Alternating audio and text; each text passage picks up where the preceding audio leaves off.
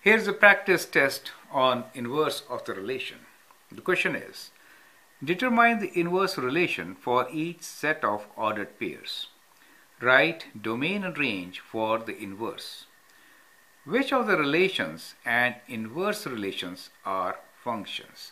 So there are three parts to it, and you need to do all the three for these four questions, right?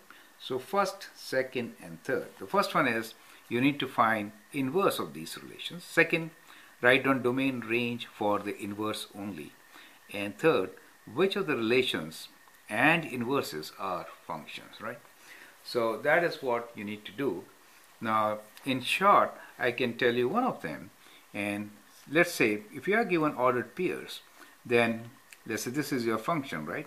Now, to find inverse of this function, what do? We will just swap x and y, and we can write this as 3 minus 5, and this will become 2 minus 3, and this will be 6 minus 1, 0, 0. These points are invariant points. They are same on function as well as in inverse, right? And then you get a set which represents the inverse of the given function, right? Now we need to find really whether the given, so here domains are, the first values are the domain. So this becomes the domain and the range will be the y values. How to figure out whether they are functions or not? So if any x value repeats, then that means it is not a function, right? It repeats and it has a different value for y, right? So here all the values are different, so this one is a function. Now here if you see, we have 3, 2, 6, 0, minus 5, all are different, and therefore it is also a function, right? Now, as you remember, to test for function or inverse to be a function, we have vertical line test and horizontal line test. So whether the given ordered pair is a function or not, just check the x values.